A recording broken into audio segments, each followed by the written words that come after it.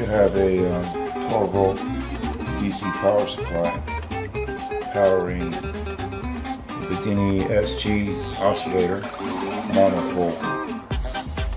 All magnets are north facing out. That's the north end of the core. It has 255 turns. The power winding is gauge 20. The trigger winding is 26 gauge. 100 ohm resistor to the base. It's charging this battery.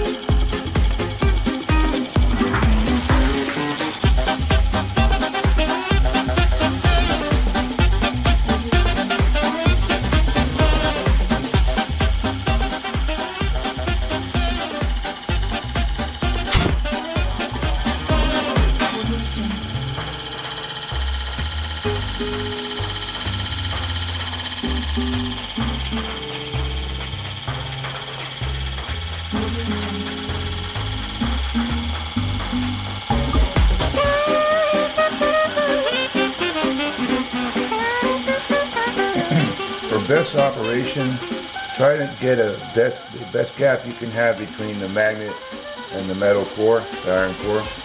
That way your rotor doesn't pull too much on the iron core and adds a more of a smooth operation.